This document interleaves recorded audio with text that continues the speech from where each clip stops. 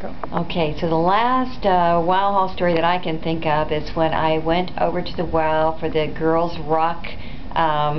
gathering, which I believe was to connect women rockers with young women who would like to be rockers, I think, and they had a wonderful discussion of the experience of the older women and answering the questions of the younger almost women, and I thought it was a great opportunity for